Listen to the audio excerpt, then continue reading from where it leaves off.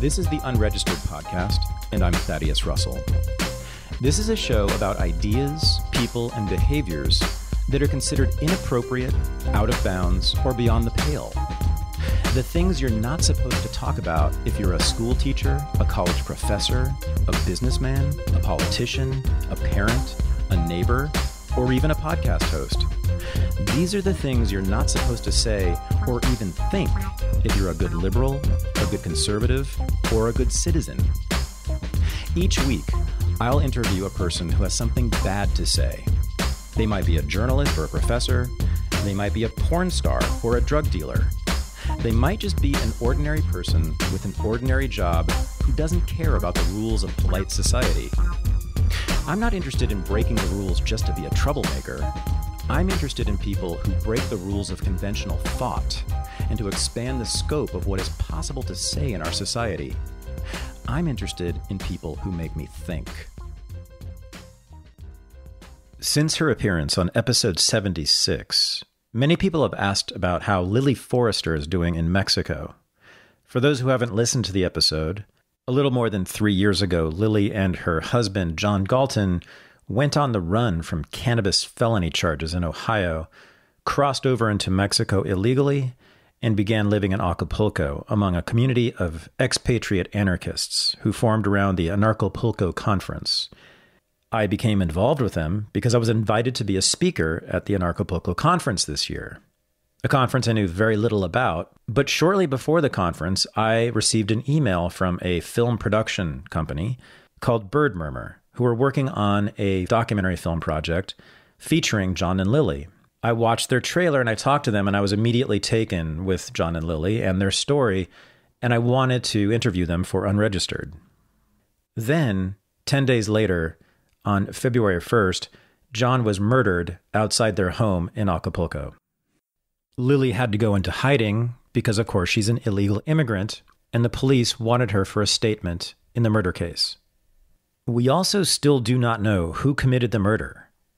So whoever it is has been at large this entire time that Lily is in Acapulco. On top of that, we recently found out that the charges against both John and Lily in Ohio, a state that has not yet legalized cannabis, are still active, and there are still warrants out for their arrest.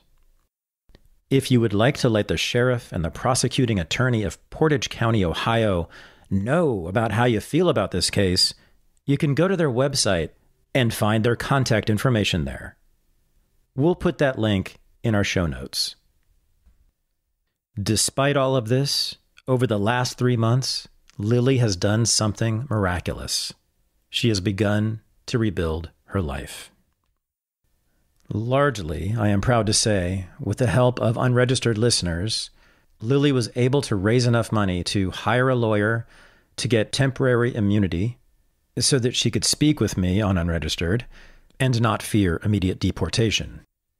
And one listener of our interview actually donated an entire glass-blowing kit to Lily to replace the one that was stolen by the Mexican police. With the help of some of her Mexican friends, Lily is moving to a much safer city sometime this week and hopes to begin her business and life again. You can chart her progress by going to her website, highlyfunctionalgrowth.com, where she has a blog that she regularly updates and where she'll be launching a series of new projects and businesses. Again, go to highlyfunctionalgrowth.com and support Lily. For now, though, this is the speech I gave at the Anarchapulco conference about Lily and John, about their place in history, and about what it means to be free and stateless. This is my speech at the Anarchapulco conference in February of 2019.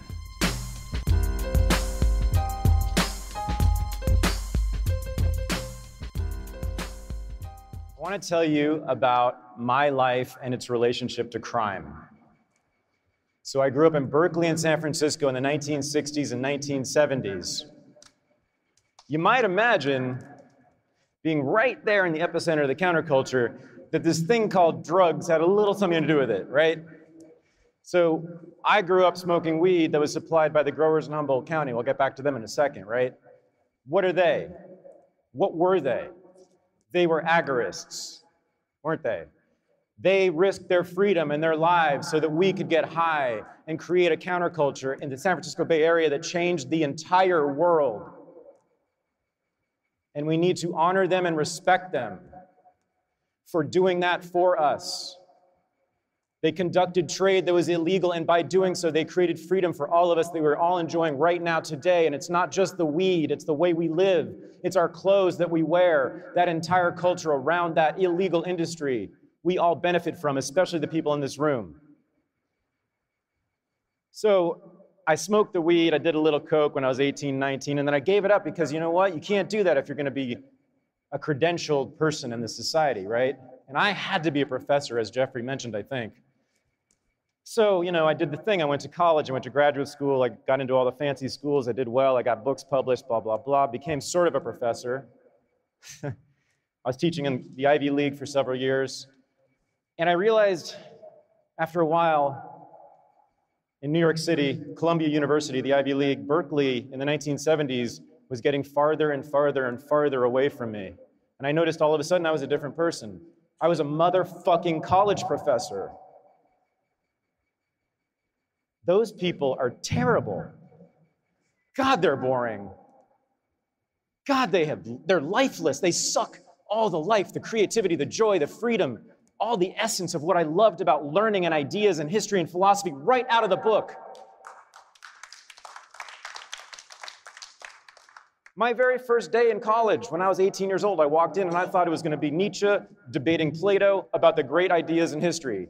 No, it was a guy droning on and on for 2 hours. And that continued for the next 4 years in college, and then it continued for the next 5 years in graduate school at the most elite institution in the United States of America. And I said, there's something really wrong here, because I'm not getting at all what I want, which is simply to talk about ideas freely. What the fuck does this have to do with crime, by the way? I'll get to that in a second. I'm looking around at all these people, and they don't even care what they're wearing. They're so cut off from their bodies. Right? These are people entirely of the mind, and they believe this Western idea that the mind and the body are separate, that the mind is good, that's where rationality and science and discipline and obligation are, and the body is bad, that's where pleasure and desire and sex and drugs are. And they deeply ingrained that, but they thought that they were radicals. Oh, why? Because they're social democrats who want Medicare for all. Oh, so they're the real radicals. I see. Okay, so I heard that every week, every month, every minute of every day, living in that world of the academic left, of colleges and universities. And is that a small institution influencing a few number of people? No, it's millions and millions and millions of people being fed through those institutions, being taught this all the time. That what matters is public policy and redistribution of wealth. And getting the right, most important by far, is getting the right person in Congress and the right person in the Oval Office, because that's what really matters. No, what fucking really matters is how we live every single day, isn't it? And what these people did not understand was that most important thing. The most famous professor in my entire world is a guy named Eric Foner. I'm sure a lot of you know him. Why? He is the historian laureate of the United States of America. There is such a thing. He's that guy. He was my advisor at Columbia University. Eric wore the same clothes every day. He wore the same clothes he'd been wearing since the 1970s. When I saw him in a video store in the 1990s, he said to me, "Hey, what should I watch?" Totally cut off from the way real people live their lives, from their own bodies, their own pleasures, their own desires. I realized that they were just completely cut off from their bodies and lived entirely in their minds. I was not down with that. I've never been a huge drug guy, but I love getting high, you know? I love getting drunk. I love sex. I love dancing most of all. Swimming naked in the ocean. I'm sorry, is there anything better? Those are the things I love. The hippies I went to school with dreadlocks, who look just like John and Lily. They taught me that. They taught me that, to live right now in your body, in the moment, and enjoy it, and find pleasure. And the problem is, to do that in this society, you have to be an agorist, like John and Lily. The prostitutes of the 19th century, I started reading about them as a historian when I started getting really frustrated that all these idiots had no idea what was on television. They had no idea what was on their bodies. They had no idea how to dance. I started looking at prostitutes in the 19th century because obviously they violated all those norms and they were trafficking in pleasure illegally. And what did those prostitutes do in the 19th century? They would move to a town where there were 3,000 coal miners, all men, or silver miners in Colorado, or loggers in Oregon, and there'd be one of them, or two of them, or three of them. Guess what kind of prices they could charge for sex? Anything they wanted. Guess what they did with that money? They bought their own property called a brothel. They then employed women and paid them better by 4 times, 10 times more than any other women were making in this country at that time. They had their own health care that they provided for their employees. It was the first healthcare system by employers in this country. Whores in the 19th century did that for their own employees. We're talking about women across the board. Oh, they needed security, didn't they? Because this was all illegal. By the way, they were agorists. They didn't know it, but they were agorists. So what did they do? They bought their own motherfucking guns and they used them to defend themselves. Oh, sometimes that didn't work. So they used the money they got from their illicit agorist activities to pay cops to be their own private security force. This is women. This is illegal whores. This is Jews and blacks and Cherokee women and Japanese women and Mexican women in Los Angeles and New York and Portland and Seattle. They created so much power in the 19th century. They were political forces in every city. You could not become the mayor of San Francisco unless Jessie Hayman, who was the biggest brothel owner, gave her blessing to you and her money. All of that earned illegally by women. They were agorists. Just like John and Lily. And maybe some of you.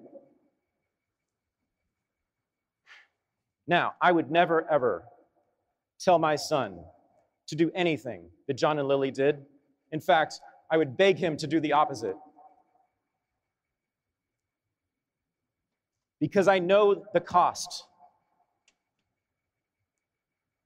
of that kind of freedom. But because I know that that kind of freedom makes me more free,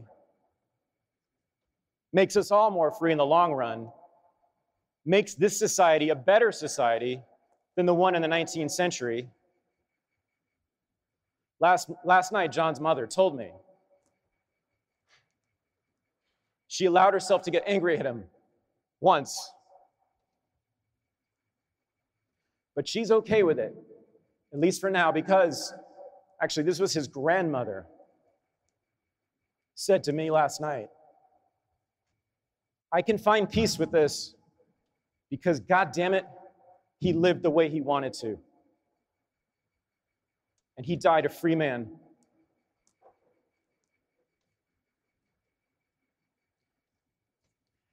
So I was in this bubble as a professor at Columbia University, hating the shit out of it. And I started lecturing about prostitutes who were agorists, who were the first real feminists in this country. I started lecturing about the immigrants during Prohibition who made gin in their bathtubs and then sold it to their neighborhoods. And then from the proceeds of that, established legitimate businesses and went on to become very successful, very powerful people too. This country in the 1920s was full of agorists, people violating that law all the time. We got to honor them and respect them. One more story, and then I'm going to tell you what I'm going to do in response to all this. There's a man named C.O. Chin. C.O. Chin. He lived in Canton, Mississippi in the 1930s, 1940s, 1950s, and 1960s. He was as black as coal. All right, that man had no chance, did he? A man that dark, a black man living in Mississippi in the height of Jim Crow, right? He's just a victim, isn't he? The story I'm about to tell you, right, is of him getting lynched, right? Getting hanged, right? Getting oppressed, getting denied the vote, right? Fuck that shit. Here's what C.O. Chin did. He saw that all these white people loved to listen to this R&B music. They loved them some R&B music. They called it nigger music, but boy, did they love it. So he said, you know what I'm going to do? I'm going to open a nightclub in Canton, Mississippi. because no one else would let Aretha Franklin perform in their fucking nightclubs. Aretha Franklin, a mediocre singer, could not get jobs in regular straight white clubs for a while during segregation, especially in the South. So C.O. Chin, by the way, there's an entire network of these nightclubs across the South. Aretha Franklin would play in this nightclub in Canton, Ohio, in Canton, Mississippi. Little Richard, Fats all of them. Fats Domino, Chuck Berry, they all came through there. He got rich off that. What did he do with the proceeds of that? Oh, he decided to become a victim and say, the white man has got his boot on my neck. But they actually did in this case, not like the kids at Harvard and Yale who were talking about this. The white man, sure as shit, had their boot on his neck. He bought and managed for many years an illegal distillery. He was a bootlegger too. Distributed a lot of southern Mississippi with good moonshine. Okay, he wasn't done then because he found out that they had a possible new client, a new business opened up. Martin Luther King was sending organizers down to Mississippi to register people for the vote. Goddamn, southern Mississippi was a dangerous place for them in that time, in the 1960s. There were racist crackers running around with guns, shooting people all the time, blowing up people's houses, burning people's crosses and their lawns and burning people's houses, all sorts of stuff. So C.L. Chin used all his money to buy a whole bunch of guns. A whole bunch of guns Mr. Chin bought. And then he organized a militia. He trained them to use those guns. And then he deployed them to protect the activists of the Student Nonviolent Coordinating Committee, SNCC. If you know anything about history, you know about this name, this organization. They were officially committed to nonviolence. They had armed guards everywhere they went in Mississippi, organizing the civil rights movement and winning democratic freedom for black people. They did all of that because of an agorist. Read the book. Martin Luther King's house was full of guns, provided, do you think, by upstanding legal citizens? No, hell no. By illegal gun dealers. The civil rights movement, I'm here to tell you, that kind of freedom, desegregation, which we all, I would assume, embrace, don't we? We don't like all of what came out of the civil rights movement. We sure as hell like that one. That's because of drug dealers, bootleggers, nightclub owners, bad people, agorists, criminals, just like John and Lily. So I've been inspired recently because I've been meeting with a lot of people in the black market, drug dealers, longtime drug dealers, sex workers. Renegade University, which is my institution that we've now established, we're about to have a relaunch, a 2.0 very soon. Because of this very incredible experience with John and Lily, and also I've been talking much more with people in the black market recently for my podcast and for other projects, it dawned on me. I was sitting in Berkeley just the other day, about a week ago. It's my hometown. I didn't know this guy because he became the big drug dealer in Berkeley after I left. He's been supplying weed to Manhattan, good California bud to Manhattan for the last 20 years. If you smoked weed in New York City anytime in the last 20 years, it probably came from my friend. He knows this business inside out. He sat with me and we were talking. And he leaned back in his chair at one point, and he is an OG drug dealer, okay? We walked by millions and millions and millions of dollars worth of illegal concentrate in his underground factory in Berkeley. He leaned back in his chair in this cafe where we were sitting in Berkeley and said, you know what I am? I'm an agorist. And at that moment, I decided that Renegade University needs to have a vocational program.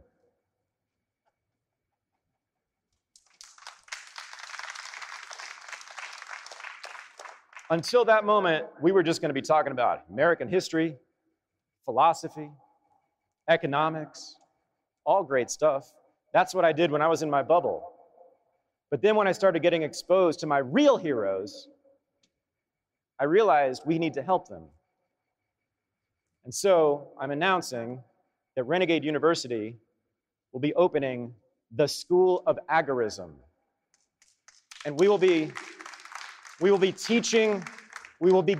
the very first project. It's already signed up. We have the best maker of cannabis concentrate in the country, who is just a scientist, but he was illegal for a long time, and now he's legal. He's going to teach a course for us, and you can talk to him directly to learn how to do this, whether you want to make your own concentrate for, the cartridges or anything you use for concentrates for cannabis, and of course, we would never advocate that because it would be illegal and agorism.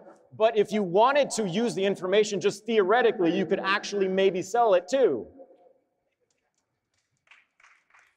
I will never, of course, that's a terrible thing to advocate, so I would never do such a thing. I'm just saying accidentally you might sell some things based on this information. Some of you, if you listen to my podcast, you know the name Maggie McNeil. She's a sex worker, activist, sex worker for many years.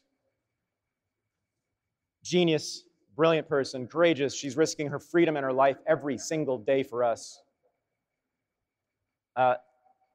Before we get to the cannabis concentrate, we're going to have courses on how to be a sex worker and how to be a security escort, not a pimp, a security escort paid by the sex workers to work for the sex workers because they need staffing. We're going to train people to do that too. We're going to train people how to grow psilocybin. We're going to train people about microdosing. We're going to do it all legally, though, because we would never advocate anything illegal. Because I know, according to my training as a professional historian and as a good American citizen, most importantly, that doing illegal things is bad.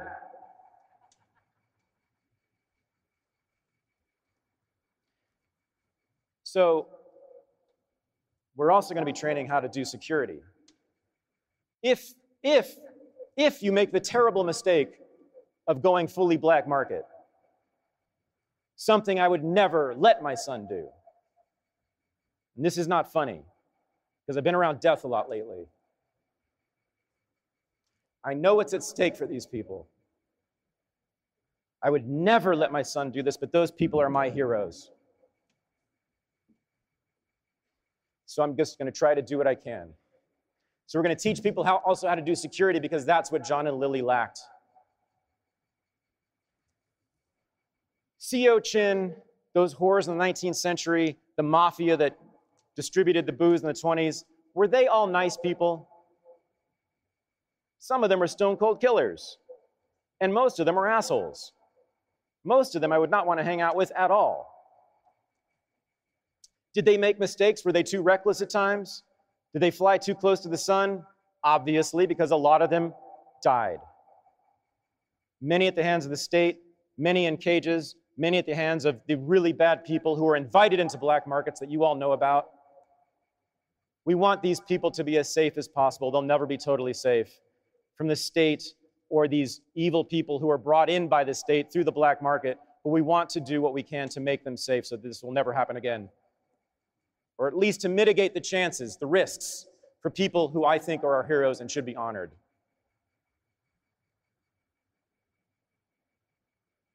I don't know everything that happened in this case, and I can't speak on certain aspects of it.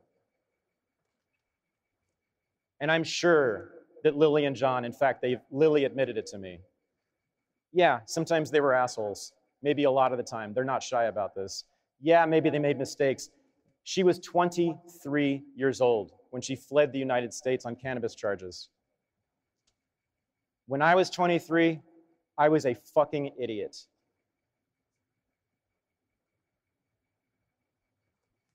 I don't know all the ends, I don't know everything, but I am now pretty goddamn convinced still that she is my hero.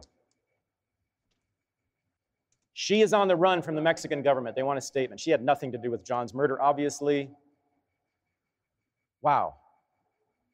But she still is here, Mexico. The Mexican government wants her, wants to talk to her now, wants a statement. She's not a suspect, but we want a statement from her. She is very scared for a lot of obvious reasons. She just needs a little bit of help. So far, she has put out calls. I have put out calls for her. She has raised a grand total in crypto of $3,000 in 2 weeks. Come on, people. Come on, people. I thought this was a crypto community. I thought we cared for each other. I thought we honored our heroes, even if they make mistakes and even if they're assholes and even if they're assholes to us. I felt like I had never met this girl until last night, and I'm in California on Twitter raising money for her, thinking, what the hell is going on? There's some people down there who know her, are part of this community, who can give some money. I'm sorry to be berating you, but I'm very upset about this. I think we need to honor and protect our people who do that, even if it's something we would never let our own children do. And after talking to John's mother and John's grandmother last night, and knowing where he got the strength, let me talk about that for a minute. I didn't know this. I met them last night. They're here. They're leaving. They're gone now, but they were here last night. I met them. John's mother ran an auto parts service department in various dealerships all over the country for years. That's her career. What do you think that means about her knowledge of automobiles? It means this. When they were driving around, they were poor working class family in Ohio, and their car would start to make a noise, a weird noise. They would stop the car, pull off the side of the road. The entire family would get out and replace the part and fix the car and keep driving. This woman could tear down an entire car and build it all the way back up by herself. She designs kitchens that you cannot believe how beautiful they are by hand.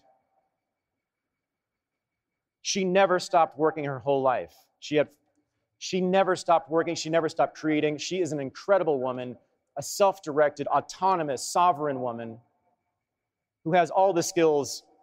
I was just standing in awe of her, of what she can do with her hands. And we weren't even getting to the fact of her being a mother raising children, being broke in Ohio. That is where John Galton learned how to be John Galton, was from a woman. She wasn't an agorist, but she learned how to be truly self-sufficient. So I just want to say to you that I think that if you're really, really invested in freedom and liberty, maybe think about these people the way that I do. I'm not asking you to put your life at risk, and I certainly don't want you to be abrasive and aggressive, overly aggressive and mean sometimes, but sometimes you gotta be. You know why? Because being an agorist, a real agorist like that, is hard, especially when you're poor. But God bless them. You guys know Killer Mike the rapper? I just heard Killer Mike the rapper talking about this just the other day. He's got his own Netflix specials partly about this. He said, you know what? The hood, the culture, all of that we love about the hood and the culture and the hood, you know where that comes from? It comes from the drug slingers and the numbers runners. They created an economy, an alternative economy. Mike didn't know the word, but what he was talking about was agorism. You go into the hood, you go into Compton, you go into South Chicago, you go to Harlem, Bronx, East Oakland. There will be nail salons and hair salons all over the place that give great service, that are free or that are cheap, sometimes free, depends on who you know. All illegal, all run by black women, all run by black working class women. Not Kamala Harris, black working class women. The women that Kamala Harris puts in jail, the women who Kamala Harris put in jail because they violated the code. She liked to put parents in jail. She liked to put lots of people in jail for nonviolent offenses. Black women are running an entire underground agorist economy. They don't know it's agorism, but it is. We are going to honor and respect them too. We're going to teach people how to do that too. Safely, effectively, away from the law, and so that they can make as much possible money as they want. I want stacks of cash rolling up to those women's houses. I want whole trucks with cash in them, just dumping cash on those women. I want them to live forever, and just like Lily, I want her to live forever in comfort and peace. And we can do it. It's really not that hard. Just a little support for people like that on the fringes who are risking their freedoms and their lives for us. I'm not brave like that, or stupid like that, or crazy like that, whatever you want to call it, but I do goddamn know well that those people are at the front edge of this movement.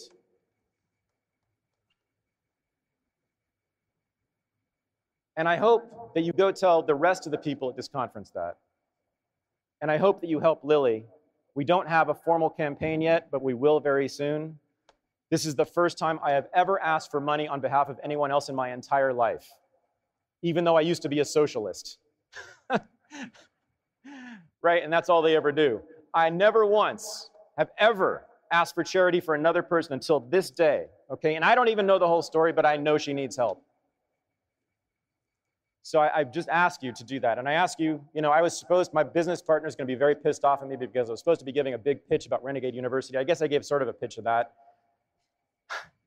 You can go online. We're going to have a new website soon if you're interested in that. We're also going totally crypto because we fully fucking understand what's going to happen to us, which is what's happening to media. We know they're coming for us. Not yet, but we know they're coming up for us. We got to go fully crypto, fully offline. We know that. We need your help. So I'm asking you for some help in two ways. To help Lily, I think, which will help you, and to help me, which I think will hopefully help all of us. Most of all, I want to say thank you for listening to me. I felt an energy here. I don't know exactly, but I felt like you really were listening to me. And I don't know, I'm really curious what you're thinking, and maybe I made some mistakes, and if I did, please tell me. I would love to hear from you. I don't have time for Q&A apparently, but please come to me and talk to me. I'd love to talk to you. I'm very curious what's going on in your minds, and I usually do interactive stuff. I don't do this kind of thing, so I really would like to talk to you. But I didn't have a speech planned until I walked up here. This just came out of me. But I think it was the right speech, and I hope you agree. And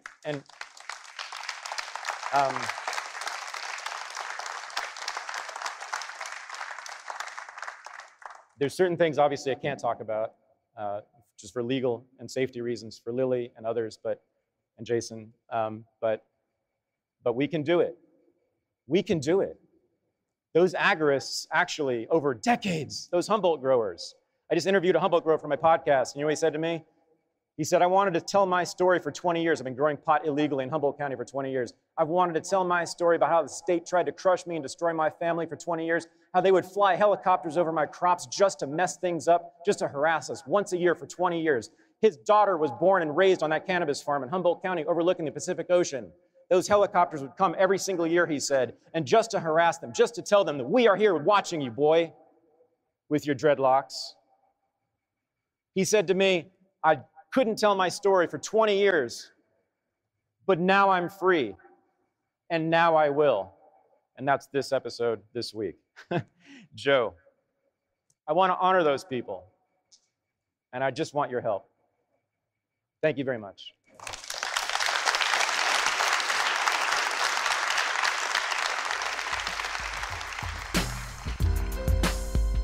This has been the Unregistered Podcast, and I'm Thaddeus Russell.